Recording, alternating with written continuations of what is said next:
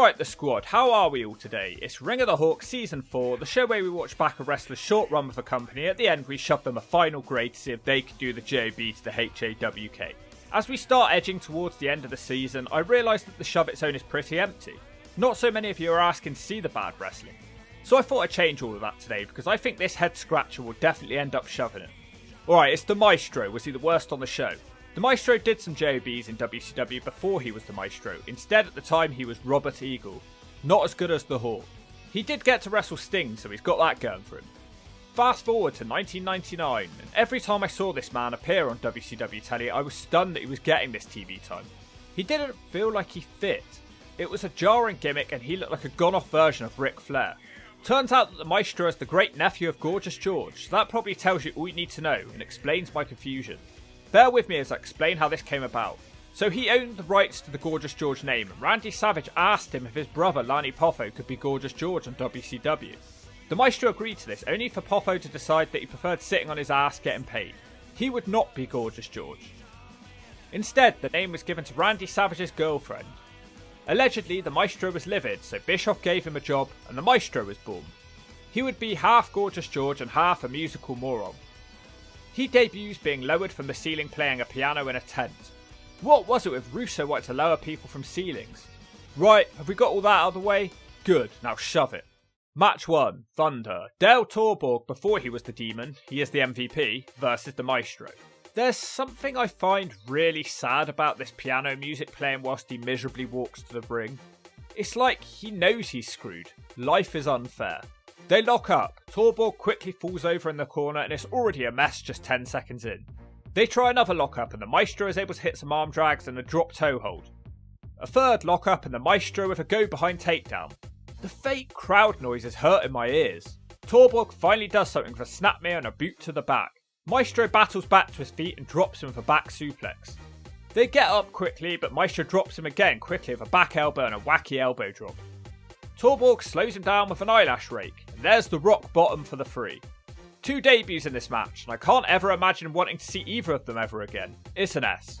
Match 2, Thunder, the Maestro versus Norman Smiley. Maestro does a forward roll and celebrates that.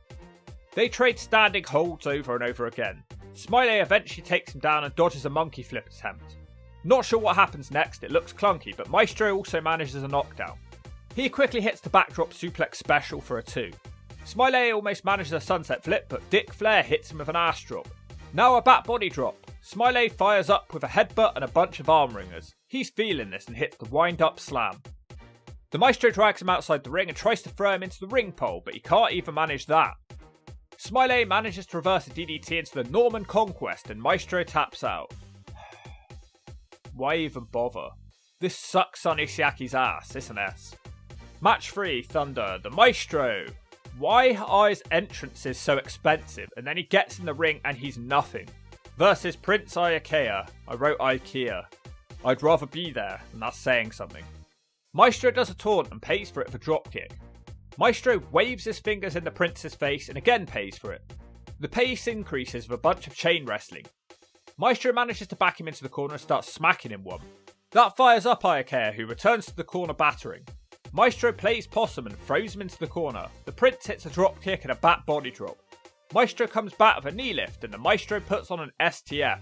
And he gets a tap out win. But he's a bad winner and he continues the attack after the bell.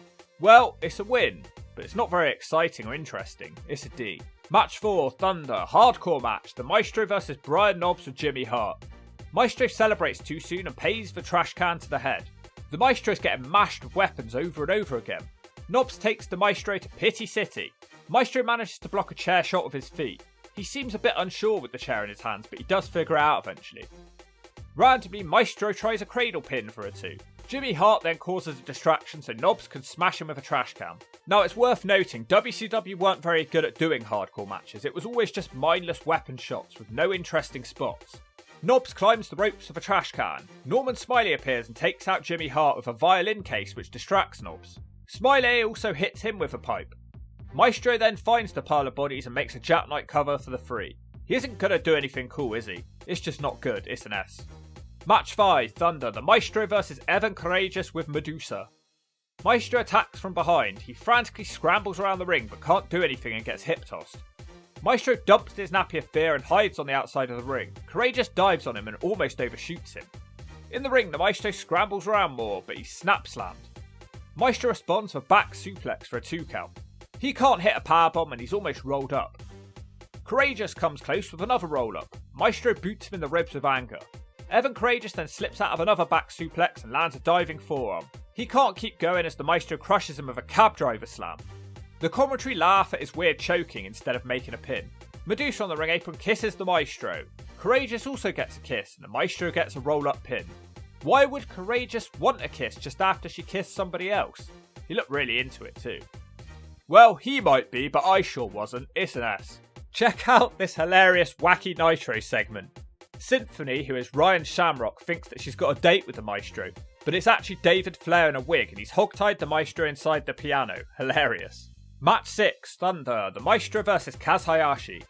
Maestro quickly delivers a clunky small package for a 2. Kaz reverses an arm drag into a fireman's carry and a dropkick. Maestro plays possum and throws Hayashi into the corner. He drops some elbows with happiness. A simple stomp gets him a 2 count. The Maestro starts dominating until David Flair marches down with a crowbar. Kaz starts using his speed to hit a dropkick. Then there's a ref bump. Kaz puts on a sleeper. David Flair climbs into the ring and tries to hit the Maestro but misses. Flair chases the Maestro up the ramp just as the referee wakes up to count the Maestro out. Why is this still going on? It's terrible. It would be an achievement to do something even remotely interesting at this point. Match 7, Nitro. Backstage open challenge. The Maestro, who's looking for a fight, but bites off more than he can chew when he finds Jerry Flynn, who knocks him out with a kick. David Flair has kidnapped Symphony. What a feud we have going here. Match 8, Nitro. The artist formerly known as Prince Ikea with Paisley versus the Maestro with Symphony. At least WCW put a lot of effort into these entrances.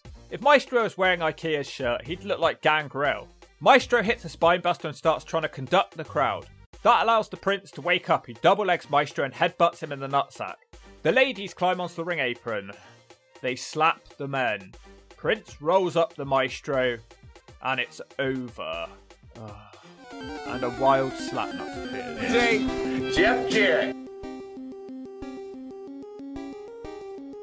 He decks them both with a guitar. Now, then, and forever. I have to say, I think he did the Hawk a favour here. The entrances were 3 times longer than the match. Match 9, Nitro, the Maestro versus Evan Courageous. I guess he's ditched the side chick. Evan drop toe holds him and hits a springboard crossbody. Then he scores a float over in the corner into 9 punches before getting a stun gun. Maestro desperately contemplates what he can do next to avoid going in the zone. Unfortunately, he thinks it's another back suplex. There's a jawbreaker though, that's new. Courageous almost beats him with a sunset flip before being smacked back down. Courageous then blocks his next move in the corner and nails a snap slam for a 2. Followed by a power bomb. Evan Courageous, the powerhouse. Symphony tries to distract him on the apron. She goes down, which distracts Evan. The Maestro hits a running knee from behind and surprisingly that's the 3. Symphony was faking it, she's fine, it's an S. Match 10, Thunder, the Maestro versus Bam Bam Bigelow. Surely the Maestro is screwed here. Maestro can't knock him down. He tries once, twice, 3 times, but the 3rd is turned into a side slam. Maestro stops his next move with a kick to the head, but Bigelow counters his dive. Big body slam with authority now. How does he make that look so good? Bigelow looks to dive. Symphony climbs into the ring trying to stop his dive. Bam Bam just says screw it and hits diving headbutt to Maestro. Suddenly, loads of people are in the ring. The ref is rightfully distracted. Bigelow smashes a bottle. Canyon hits Bigelow from behind with a belt. And the Maestro has beaten Bigelow in 1 minute. Horrendous. Match 11, Nitro, shoot fight. The Maestro. This piano music and his sad face. I just can't take this much longer. This is the most depressing day of my life and I watched every single Jeff Jarrett ref bump in TNA. He takes on Tank Abbott. Maestro is busy conducting the audience when Abbott smacks him down. The bell rings and the Maestro has been knocked out in 10 seconds. You couldn't make it up. Oh well, on to the next match. Match 12, Thunder, hardcore match. The Maestro will once again take on Norman Smiley with many side chicks. Apparently the Maestro is upset that Norman has outshowed him. How about he actually wins a proper match definitively? Maestro jumps Norman whilst he dances with the girls. Norman decks him in the head of a chair. Maestro reverses an Irish whip and lightly sends screaming Norman into a ladder. He starts chasing Norman up the ramp, who casually walks away. Maestro kicks the chair into his face. Norman keeps walking and finds a trash can to use. They head backstage and Maestro sends him into a bunch of trash. Out of nowhere, Norman hits a wind-up slam through the table. It's like it didn't even happen. Maestro's up again, so Norman drops him again. A coffin appears. Norman almost crawls in there and then he faints in terror and the Maestro is... It's the demon. It's also an S. Match 13, Nitro. Buff Bagwell versus the Maestro. He's in a bad mood. He storms to the ring, but immediately Bagwell neckbreakers him. Maestro headbutts him in the gut and hits the atomic drop. Bagwell blocks his next move in the corner and hits a splash from the middle rope. Bagwell is hitting on Symphony. Maestro tries to charge Bagwell from behind, but instead he takes out his girl. It looks kind of brutal, to be fair. Bagwell celebrates that in the ring whilst the Maestro jumps him from behind. The Maestro's gone insane. It's the most intensity we've seen all video. But then some music hits. It's the Cat. He screams a bunch of nonsense as the camera cuts back to the ring to see Bagwell hitting the blockbuster. And it's over. The Cat says he lost the bet and by losing this, as a punishment, he will have to listen to some new music. Not sure what the music was because of the WWE Network, but it sure angered the Maestro who kills the referee. I guess it's a D for character work. A little bit more interesting at least. I guess something happened. Well, a feud started up because the Cat said he's friends with James Brown. Nobody believed it's true, but then James Brown literally turned up on the pay-per-view. But because it seemed so silly and unbelievable, nobody watched it. The Maestro was one of the many disbelievers. Match 14, Nitro. The Cat versus the Maestro, who has a wacky new hair job. The Cat quickly hits him with a DDT. The Maestro looks done already as a dancing elbow drop connects. The Cat starts playing music on a stereo, which is 3 counts music for some reason. The Cat double chops him in the throat. The Maestro starts flipping out at the disgusting music. The ref gets distracted by literally nothing, as the Maestro smashes the CD player into his face. That's the 3. This is unbearable! Why is any of this happening? I can't explain it. Match 14, Thunder. Oh my god, final match. Finally! The Maestro. He actually cuts a promo before his final match. It seems he's trying to reinvent himself and calling himself the Stro. Yeah, great reinvention. Versus the Cat once again. He misses a punch and gets a Cat clothesline. Cat hurls him across the ring by his haircut. 20 seconds are now wasted as the Cat's shoes have come off, and 20 seconds is a long time in a Maestro match. That's like 10% of the match. Anyway, the Cat hits a scoop slam but misses a wacky elbow drop. It doesn't help the Maestro, who falls headfirst after a flapjack. The Cat and Symphony start arguing over the CD player again. Maestro shoves the referee, which costs him as he gets kicked in the gut and hit with the CD player. Your winner is the Cat. Game over. 1 minute and 30 seconds in case you were wondering. It's hard to describe the emotions I have during this video. I've never seen a wrestler so dead on arrival. They put zero effort into helping him. It seemed like even booking him on the show was a waste of time. I felt immense sorrow hearing that sad piano music. The dark gloomy arena, his little red face, the dying company. It was almost like this run summed up the sad end to WCW. On top of that, the Maestro is apparently a super nice dude in real life. I'm sure he could have done a lot more. He wasn't new to this business, he was in Smoky Mountain Wrestling. Well, I guess at least he accomplished more than any of us ever will, so I hope he's happy. But I'm sure not happy. This run was appalling. Possibly the worst I've ever seen.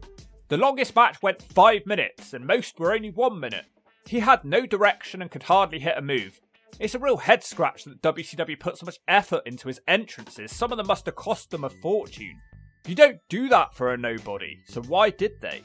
Who knows? But what I do know is that the Maestro is going in the zone because his piano playing made me groan. He looked like a rip-off wrestler like he was the Stone, and if you don't agree with that, I'll take you to a desert and leave you all alone.